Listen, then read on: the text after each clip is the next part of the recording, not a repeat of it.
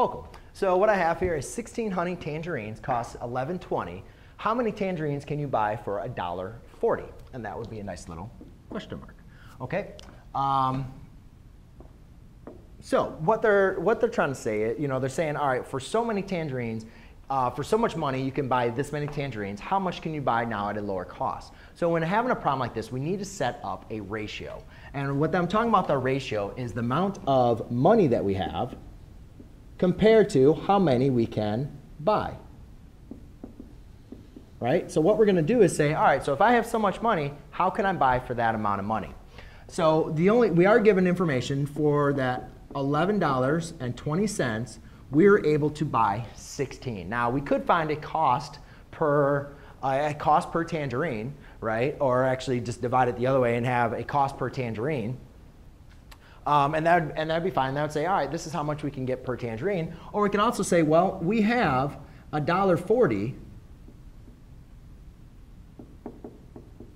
How many is that going to yield us? So now I've introduced it an x, so we got to make sure we actually label our variable. So x equals the number of tangerines.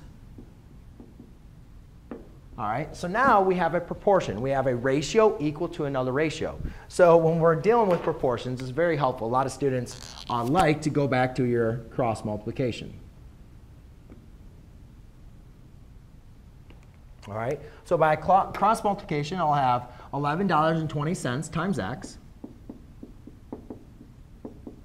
equals 16 times $1.40.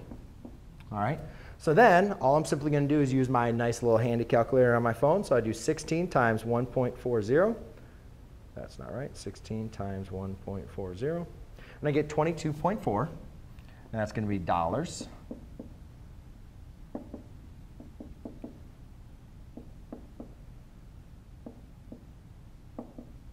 Okay, now I just need to solve for x, right? Because that's our missing variable.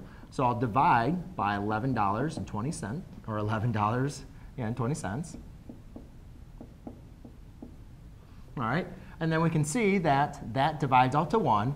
My money symbols divide out. And 22.4 divided by 11.20, we can say that x equals 2. Therefore, for $1.40, you can buy 2 tangerines. Thanks.